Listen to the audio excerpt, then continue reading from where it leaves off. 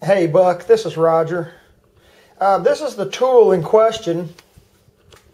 It's about 4 inches long. You can see the end of it.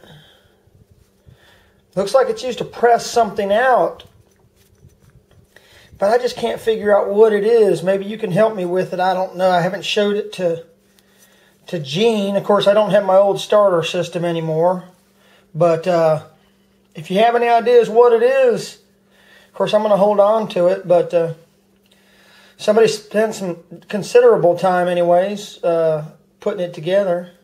So give me a call on it if you know what it might be. Thank you, Buck.